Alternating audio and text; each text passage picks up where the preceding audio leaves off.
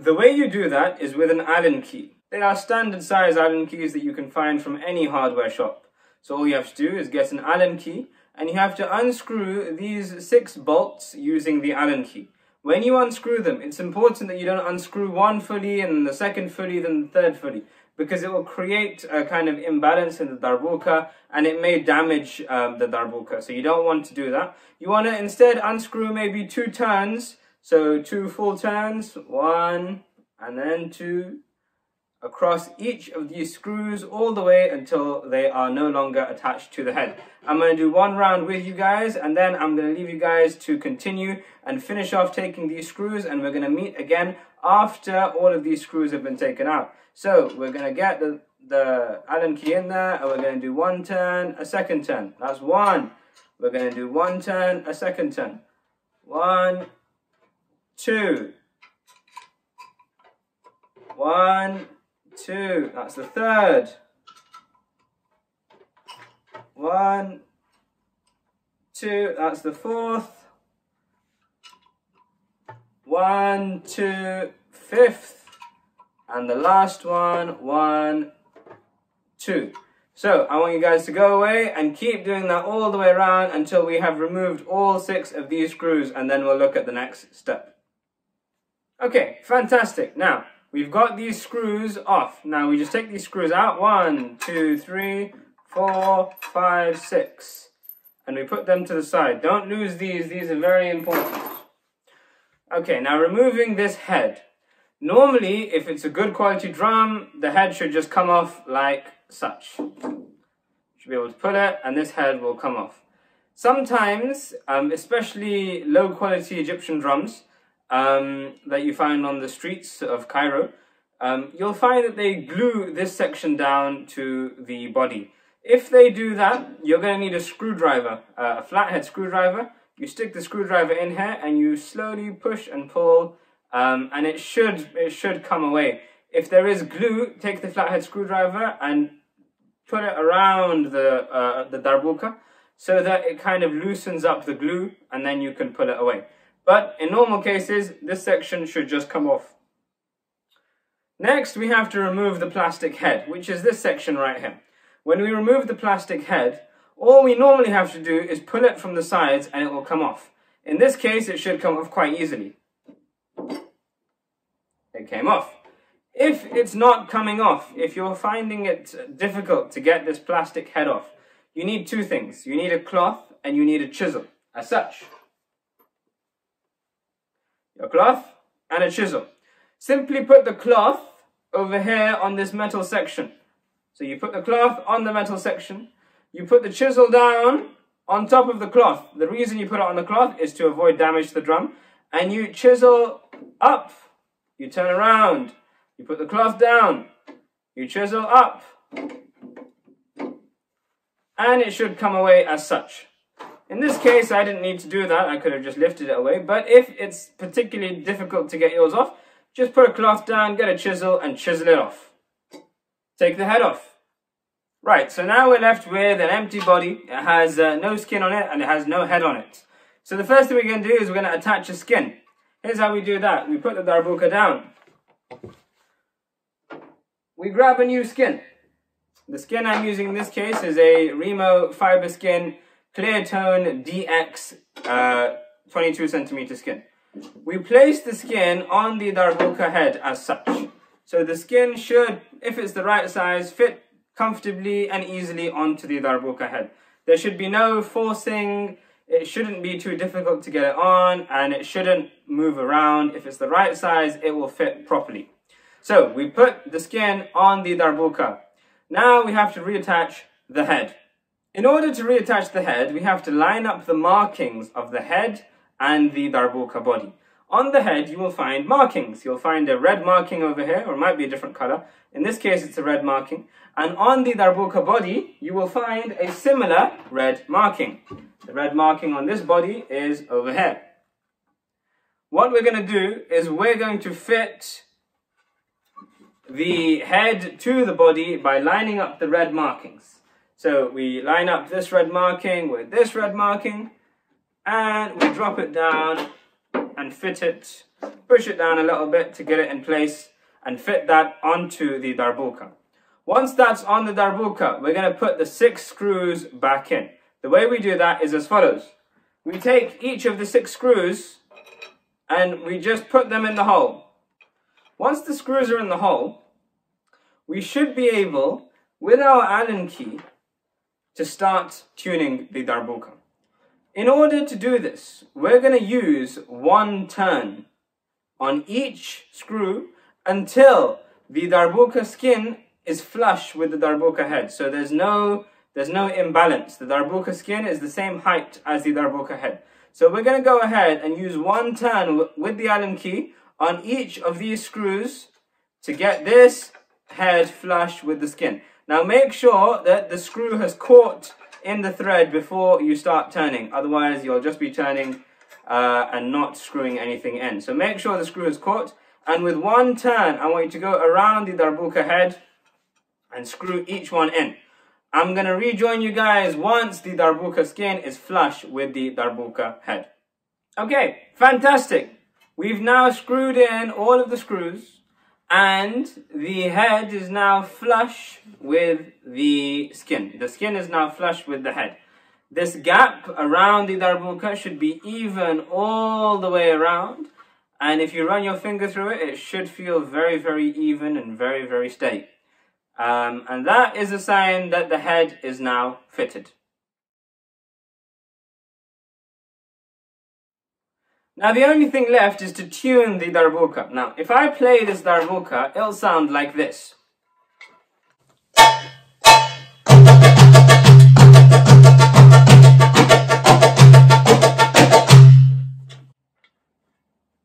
It sounds pretty terrible in my opinion. And the reason that is because this Remo skin is too tight. So we've tightened the skin, but it's now a bit too tight. So what needs to happen now is we need to leave this darbuka to set. Now this step isn't absolutely necessary. It is recommended, very much so, to leave the darbuka to set for a day or 2 so that the skin becomes nice and relaxed. The molecules kind of loosen up a little bit so that you can tune it properly. If you tune it straight away, you run the risk of potentially having an issue with the tuning and the tuning not setting fully. So it's best to leave it for 1 or 2 days. In the case of this video, I'm going to tune it straight away so that I can prove to you guys that you don't have to leave it for that long. Although I strongly recommend doing so. It would be better for the darbuka. It'd be better for the darbuka skin. So do leave it for a couple of days. If you don't have time, if you're urgently changing a darbuka before a gig, you can still sort it out. The way we do that now is by tuning to the ka. So the ka will definitely tell you if the darbuka is in tune or not. Because the ka and the tak will sound the same. So if the ka is right, the tak will be right. If the ka is right, the doom will be right as well. Because the doom has a very wide range of being correct. So the doom will almost certainly be right. So if we tune to the ka, we'll be in business. We take our Allen key and we release maybe a 1/4 turn from each screw and play the ka until the ka gets to the desired level of play. Now I'm going to stay with you guys while we tune this so that you can hear my process of tuning it. So we're going to tune it by releasing a 1/4 turn on each of these screws. So 1, 2,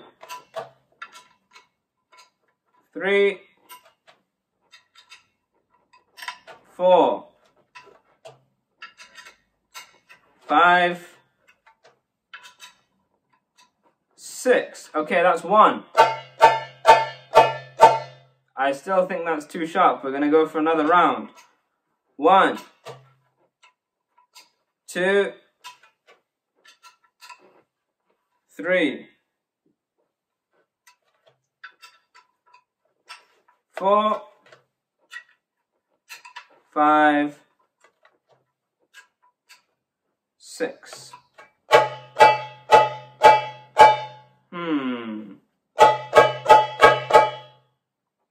It sounds a bit uneven to me. Let's play it.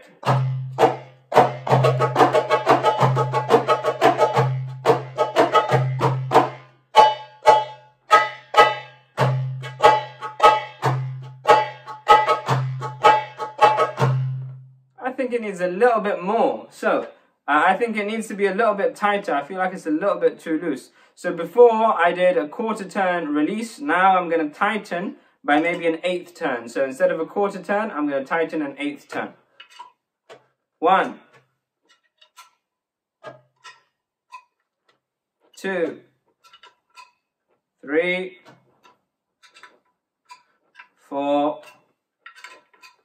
5, 6.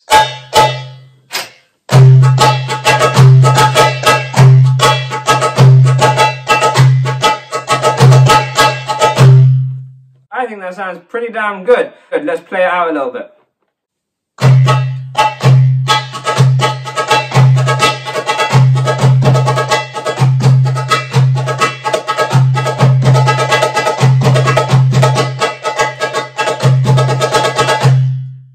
Yeah, I think that sounds pretty damn good. The sound will improve over time, but already you can start hearing that's a fantastic, fantastic sounding darbuka. Finally, let's look at FAQs, frequently asked questions about darbuka skins, in general maintenance and general care tips. The first thing I will say is once you have put a new darbuka skin on a darbuka, do not expect it to sound perfect straight away. It will take some time for the skin to settle, for the skin to actually mold itself around the head of the darbuka. Now, think about it this way: when you buy a leather good, like when you buy some fine English shoes. Yeah, that's a good example. Fine English shoes. They'll fit perfectly initially. But over time, they'll improve their fit. They'll mold around your foot. They'll get a bit more relaxed. The leather will become soft. And eventually, they'll feel amazing. Yeah, that's a good example. So they're like fine English shoes, right? So a darbuka skin initially, I mean, it will fit. And it will work. It will sound like a darbuka. But over time, it will naturally set into a more comfortable pattern, and it will just sound better and better and better. Now, I'm not talking, years. I'm talking, a good 2 or 3 weeks of playing it and playing it regularly, and the darbuka will start to sound really, really, really good.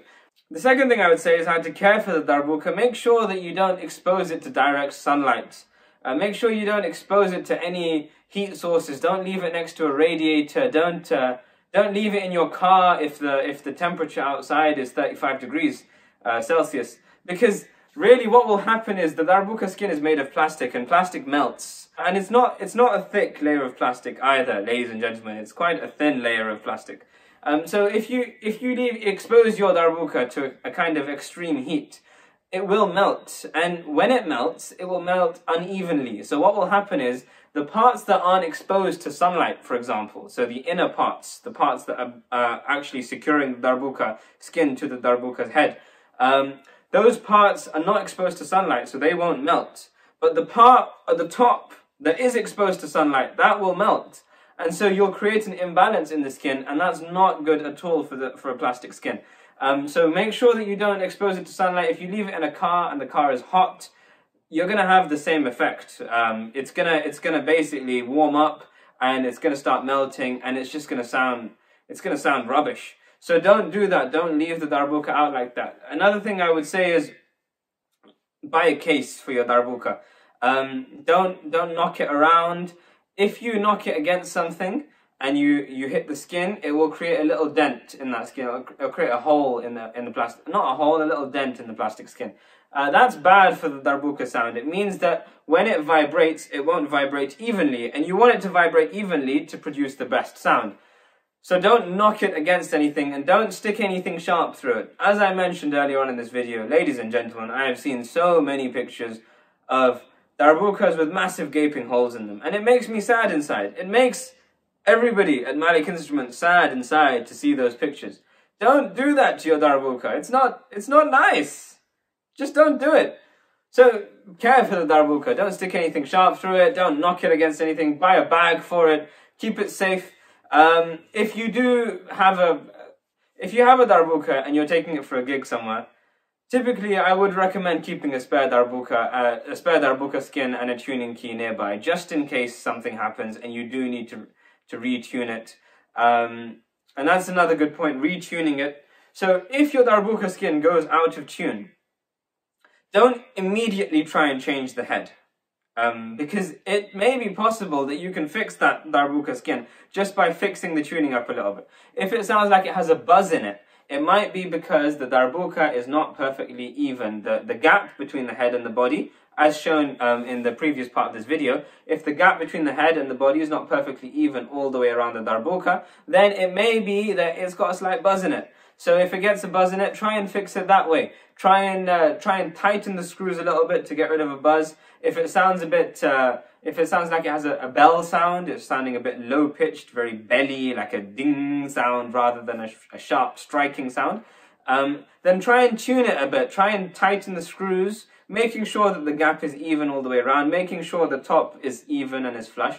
But try and tighten the screws, half turn each time, give it a go and see what happens. It may well fix your darbuka problem. If that doesn't work, then by all means change the skin. Until next time, everybody, take care.